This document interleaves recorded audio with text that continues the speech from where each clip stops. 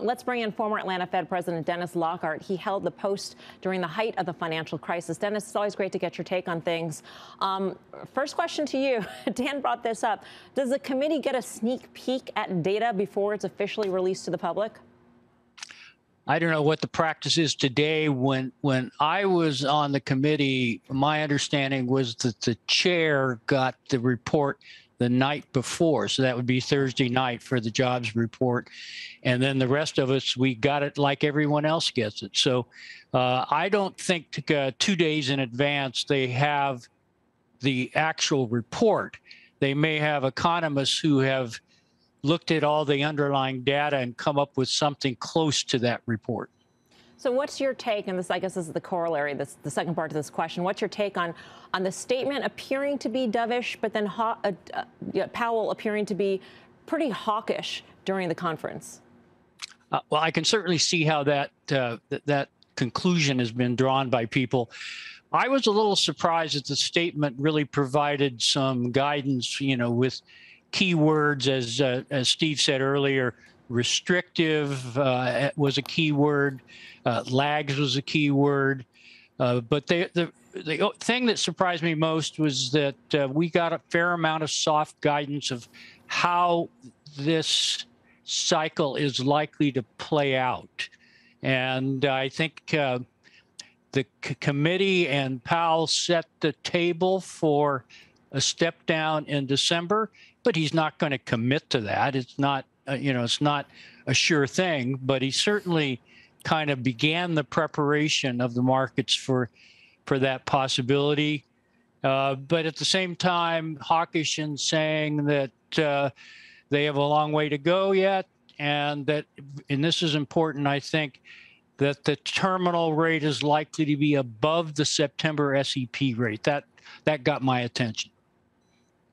So I was just wondering, Powell mentioned that the Fed funds rate is nowhere close to being at peak, and once it got there, would remain there for some time. How would you define some time? Is it 6 months, 9 months, 12 months? Like, what are the cues that the Fed is going to be looking at? Well, I think you have to kind of put together a scenario, and one plausible scenario is that inflation is stubborn. It doesn't really respond. We get noisy month over month and quarter over quarter numbers, and the Fed is just not convinced that they're getting the inflation rate moving in the right direction. It could be months, even well through 2024, that they're on hold at some level, trying to get an indication that the job is getting done. And at this point, I think you have to keep that scenario in mind, that this inflation problem maybe just will not abate quickly. Dennis, is there a chance that we could get to the end of this hiking cycle without unemployment rate going up meaningfully? Some economists, strategists are suggesting that we really are going to need to see 4%, maybe 5%, that sort of thing. I think it was interesting that Fed Chair Powell did mention that maybe we just see fewer job openings. Is that a likely scenario? I would say that the circumstances allow you to think that you could get that kind of a soft landing, if you will, meaning that they keep tightening and the inflation rate comes down, but they don't have a serious unemployment problem or, a market increase in unemployment. That could happen simply because the participation rate is lower than it was pre-COVID. The job openings in the economy, even if overstated by the surveys, still appeared to exceed the labor supply. And you could get a situation where supply and demand of labor just closes, but it doesn't result in 5% plus unemployment. I think that scenario could play out. Last quick question, Dennis. He was asked about the possibility of soft landing at this point. He said the window is smaller, but it's still possible. Is he being too optimistic? What's your assessment?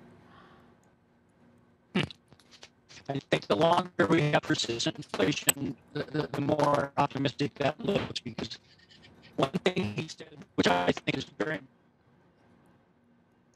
here, and I'm putting words in, We apparently have some audio issues with Dennis. Dennis Lockhart, we thank you. Dennis is out there talking maybe still. I would have loved to have heard his answer to that question. So they could be on hold through 2024. I mean, that's a long time to have higher rates. I don't think. Well, I would submit it's the exact right amount of time to get us back to some semblance of. No, I'm not arguing with you, but I hear I'm not saying right or wrong. I'm just saying it's a long time that I don't think the market is thinking about. Yeah. Maybe they should start, because they're combating 15 years of excess, and they're trying to do it now with all the things they're putting in place, correctly, by the way. So I don't think it's preposterous to think we can have rates at elevated levels for the foreseeable future all of next year. The equity market doesn't want to hear that. That's just too bad. That's the environment that we put ourselves in over the last decade and a half of I would use this word because I'm about to, a reckless Federal Reserve. And it's a process of, to Guy's point, if the equity market should have ever been here, right? So you can't prove the counterfactual, but should we have ever been looking at an equity market of 4,800 in the S&P? With the environment, with rates where they were, yes. Where rates where they're going for a longer period of time, no. I love the word preposterous. I mean, it's like one of the best words out there, right? I think it's preposterous to think that we're going to have a soft landing. You know, listen, soft landing, hard landing, there's a clear landing, and the landing is not good. I mean, that would be quite the magic trick, right? I mean, you know, David Copperfield would be quite proud of that. And there's just no chance it's going to happen, in my view.